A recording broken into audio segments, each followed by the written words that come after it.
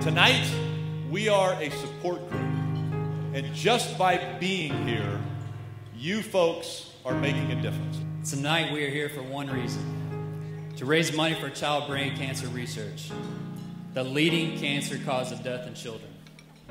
Our sweet Emma was diagnosed at the age of 7 months, and she has absolutely battled her butt off for the last 7.5 years.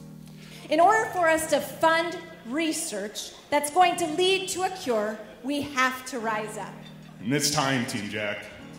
It's time to rise up. Go Team Jack! Go Team Jack! We make a difference in this, not only in this room, but in this state. It's a phenomenal culture, and I couldn't be more proud of it. Nebraska is our home. This is where our children should be to fight this fight. And tonight, you guys are going to make that fight possible. We want Nebraska to be #1 in centers for children to be treated with brain tumors, not #1 in mortality rates amongst children with brain cancer. Sold $6,000.